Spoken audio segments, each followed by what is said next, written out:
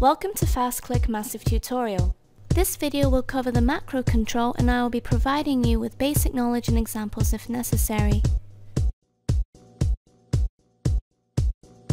This section handles incoming MIDI data such as velocity, AfterTouch and other MIDI controller information. This section is important to work with when it comes to incoming automation data from the sequencer when Massive is used as a plugin. There are two sections in the macro control.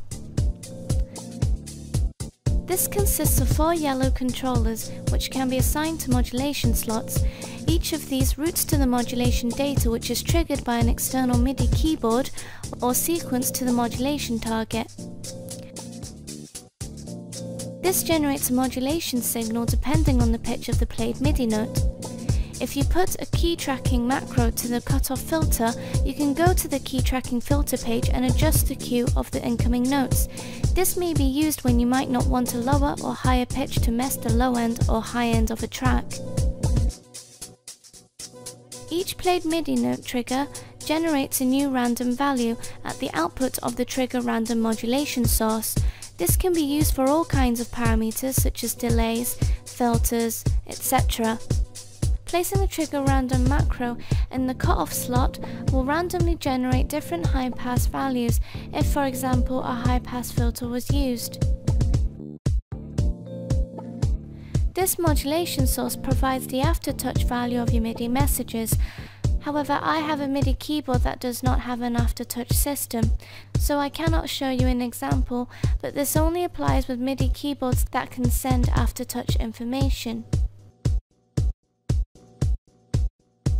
This modulation source relays velocity data from your MIDI keyboard or other controller.